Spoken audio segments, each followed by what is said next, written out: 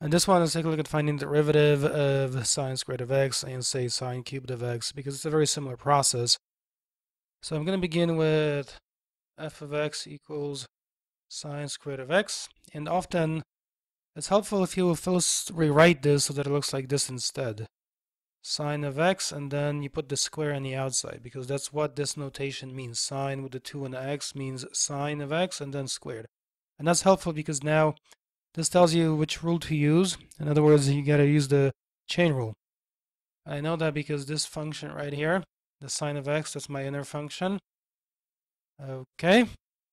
And this 2 up here, that's the outer function, the squaring function. So this is the outer function. Once you have that in place at the next stage, then you can simply write f prime of x. And then, well, you first take the derivative of the outside. So that's a 2 up here, which means you bring that down, so it becomes 2. Then you copy the inside, so that's sine of x.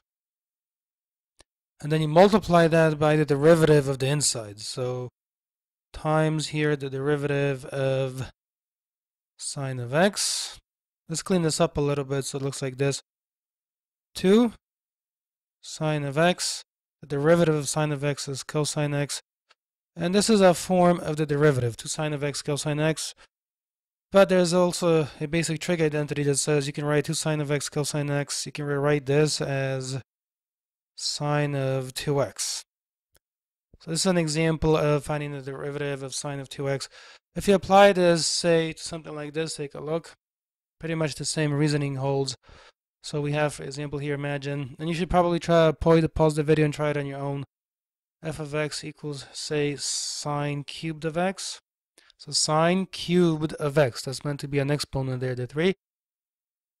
Like that. So the first thing is usually try to rewrite it so it looks like this instead. Sine of x, and then this whole thing is cubed. Then you apply the power rule, so you're going to write f prime of x. You bring the 3 out front. You copy the rest of it, so it becomes sine of x. Remember, the power rule says you take whatever the exponent is, and you subtract 1 from it. So it becomes 3 sine of x. And up here, you got to do now 3 minus 1. But back here, when you did 2 minus 1, only 1 was left over. So we were just able to write sine of x directly. But this is different now. So here, you will also then have to multiply by the derivative of the inside. So that would be the derivative of sine of x. Let's clean this up a little bit. So it looks like this. Fits is going to be 3. Now here you're going to have sine. Then you're going to have 3 minus 1. That's going to give you sine of x basically to the second. And then the derivative of the inside here, again, will be cosine x. So you put that there. Lastly, it's going to give you 3. And that 2, an exponent, normally, conventionally is written up here. So it becomes 3 sin² of x. That's a 2 in the exponent times the cosine of x. And this is a derivative. That's it. Thanks so much for watching. Leave a like. I'll check you out in another video.